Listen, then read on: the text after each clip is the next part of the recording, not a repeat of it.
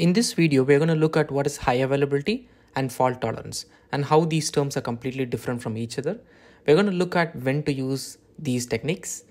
And finally, we will discuss the case study on a food delivery application. I'm choosing Swiggy here because a lot of public information are available about Swiggy on how they handle fault tolerance. So if you don't know what is Swiggy, Swiggy is an app based out of India, which is similar to DoorDash or Uber Eats. We're going to look at how Swiggy handles fault tolerance using different techniques which they use internally. With that, let's get started.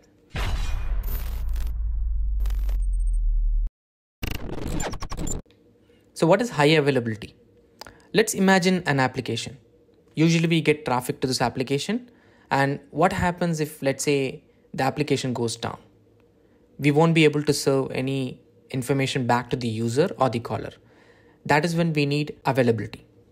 So availability in essence is bringing in multiple instances of the application so that we can serve traffic via a load balancer or an API gateway. So even if one particular application goes down, the other application serves traffic via the load balancer.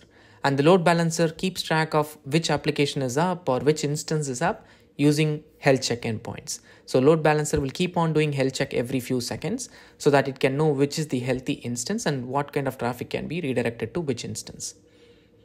This is what we call as high availability. There are different terms which we use these days. We call it primary and secondary. We call them high availability, or we call them disaster recovery. Usually this kind of a setup has active kind of a scenario, like what we saw in the first example here. We have active scenario where both the applications are up. So even if one application goes down, the other is there. There is also an active passive scenario, but then that doesn't really solve the high availability issue. So active essentially solves the high availability problem which we have in microservices. Now, on the other hand, what is fault tolerance? Fault tolerance is withstanding the failures which are happening when you connect to different systems. Let's take an example of service 1 connecting to service 2. Imagine service 2 is down. Now what happens to service 1? Are the calls going to fail, or are we going to fall back to something else? Essentially, the ability for the service 1 here to handle dependent failures is known as fault tolerance. The ability for the service 1 to handle dependent failures is known as fault tolerance. There is also something called resiliency, which is like how much of this fault tolerance can be taken. We can discuss that in a separate video if you're interested. Do let me know if you want me to make a video on resiliency. How is it different from fault tolerance, or how is it even relevant, right? Now coming to the fault tolerance, there are different techniques using which we can solve fault tolerance. We can use retries, fallbacks using circuit breakers or direct fallbacks. In fact, we can use load shedding if, let's say, there are some API latencies which we observe. So we can use these techniques to solve fault tolerance. So if you don't know about what is load shedding, circuit breakers, I do have a lot of videos on these in the channel. Circuit breaker, I have done it in the past. Load shedding, I have recently done it. So go and take a look at those videos in the channel. So when should we use high availability and fault tolerance? Usually high availability is useful when we want to provide an SLA or an SLO for a service. Usually these are mentioned in terms of nines. They denote what and how much available are these services. For example, let's say 99.999 whatever denotes what type of availability SLA which we are providing for our customers. When we are creating software as a service application, high availability plays an important role for customers to know how much downtime a particular service can go through. So that's when we will use high availability. So obviously we will have to have a high availability in addition to other techniques. So when do we use fault tolerance? When we want to handle external failures and we don't want our services to go through those failures and want to handle it in a way where we can serve better user experience, that's when we use fault tolerance. There are different techniques for it. Circuit breakers, retries, load shedding are different techniques using which we can do fault tolerance. So we are going to discuss about these in the next slide. So how does Swiggy handles fault tolerance? So Swiggy does both fallbacks and also circuit breakers. They also do retries in some cases. For example, in payments, you can do retries. Same way with circuit breakers, they do fallback. I'll show that in a bit. Before that, let's understand the architecture of a food delivery application. If you have never seen my video on food delivery application, go check out that video. I have in-depth explained each and every service, how these are like connected with each other. In this video, I'm not going to go in-depth into individual service, but I'm just going to concentrate only on the fault tolerance and the high availability part of it. Imagine this is our architecture. All the services are backed by an API gateway and a load balancer, which can load balance requests into individual services And individual services like restaurant service, cart service are scalable. So they are not just one service which are there. There are multiple instances of these services running in a clustered environment or in a fleet. There are different systems like restaurant service, banks, and the payment gateways. These are external to the application. The blue ones are the ones which are hosted by the food delivery application. Now, to show the fault tolerance scenario, imagine that I have a payment which is going to be pending and I want to like order a food. So what if the payment fails in the Razor Pay due to some issue with the balance, or maybe the bank gateways are down, etc. Right? Now this gives a bad user experience if I just leave it and ask the user to try from the beginning. Right? One option for us is to fall back to a alternate payment gateway mechanism. So for example, cash on delivery is not going to fail because that's the ultimate non-technical option which is available. So you don't have to worry about any other dependent system. Instead, you just mark the particular transaction as cash on delivery and then you just ask the user cash when the product is delivered. So obviously we know that that fallback is going to work. And here is where we use the fallback technique for handling faults. There is also another mechanism which is predominantly common. We do retries, right? Which is not a famous technique, but it's another option where you can go and like retry the payment option, but there is no guarantee that it's going to succeed, right? However, with the fallback where we did to cash on delivery, we know that, okay, the cash on delivery is not going to fail unless the user is going to default. But in this case, we are trying a technical software issue. So we can use fallbacks or retries. The other option is falling back to a different payment system. Earlier, let's say we were doing a UPI based transaction or a credit card transaction, then you fall back to like credit card 2 or something else. Maybe you can configure that as well. Those are different techniques you can use for fallbacks or even circuit breakers. The other option is the load shedding. Imagine that the restaurant menu or the cache is like taking a long time to respond. So what happens in that case? Let's say one particular instance is very bad and that particular instance is taking more latency or more response time to take some specific data from the cache. In that case, we can remove that particular service from the fleet by using load shedding. This is another technique which you can use to eliminate fault tolerance within your application. To show you this, I have a real example of how Swiggy handles payment failures. Here I have opened the Swiggy application. I'm going to book a particular food item.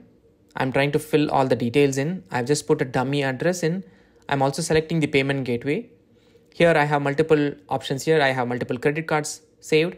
I also have the UPI. So UPI is specific to India. It's Unified Payment Interface, using which we can transact from one bank to another without directly doing complicated stuff. So that's one unique payment feature which India had introduced and we have been using it for a while now.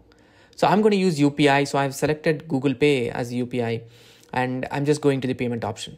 Now, indirectly, I'm not going to like open the payment system or the Google Pay to pay the UPI payment. Instead, I'm going to cancel it and see what happens. Now, the moment I cancel, the payment fails.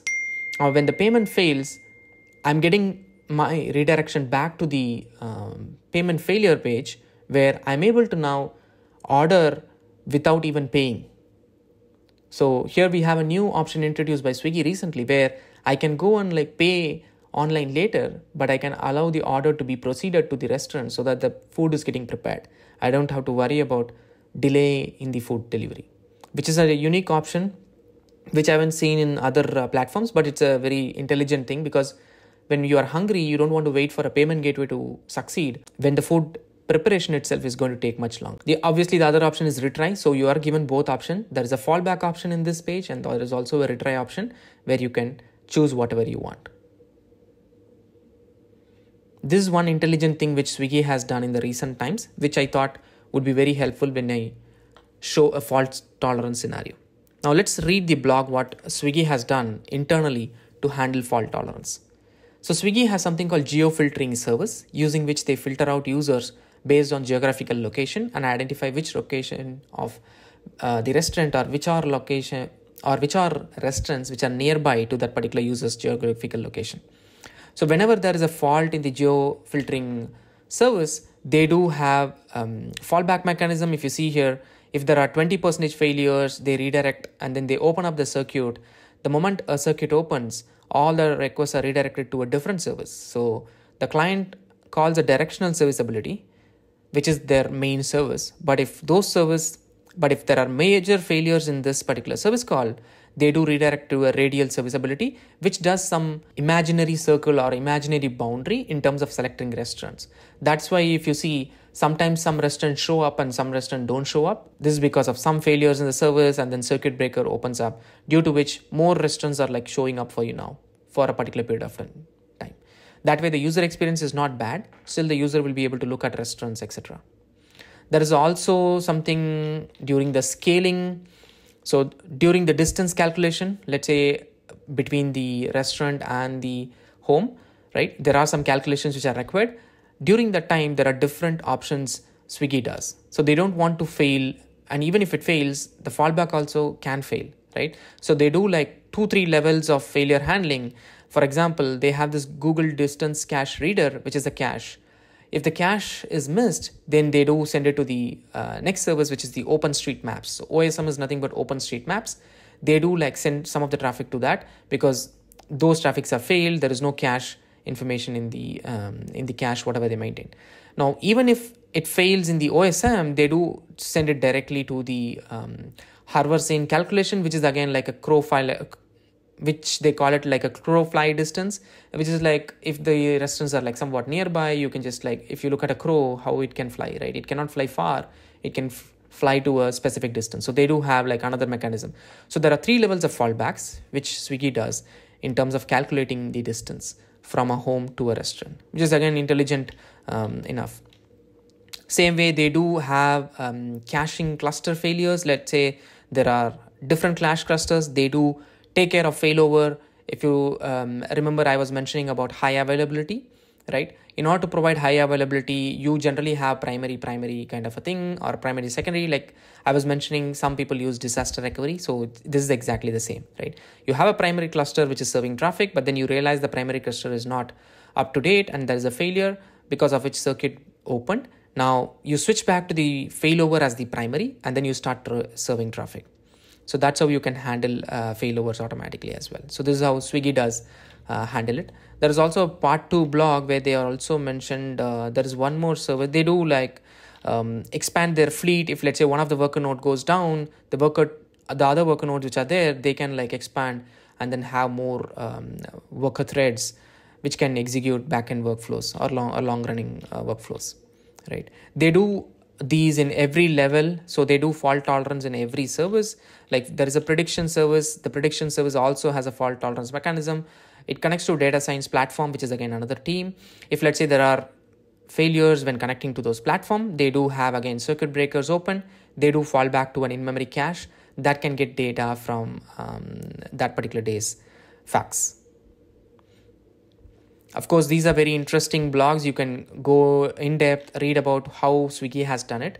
I have just given a gist of how they do it. But the important thing to note is you can use different techniques. It's specific to your implementation or the use case, but giving a fault tolerant user experience is what users would expect when you're creating a software as a service product. Now coming back to high availability, like I mentioned, I've just mentioned a load balancer kind of diagram here.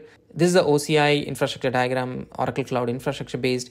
Imagine this is a region. So within OCI, there are regions, and within regions, there are availability domains. Availability domains are different rack, different power, etc. Right? So this is completely powered by a different set of racks and different set of power inputs and outputs. Same way, every AD has its own infrastructure connected, right? If there is a failure, most of the time it affects only the AD, right? So how do we make sure we handle high availability is deploy our application. The application is deployed in the web server here. So deploy the application or the microservice into multiple ADs. That way, even if one of them goes down, it is there to serve traffic. Same way, the load balancers are also like segregated across multiple ADs. There is obviously an active and a standby. Similar to how we have an active kind of a thing, there is an active and standby. If the active goes down, automatically the standby gets kicked in.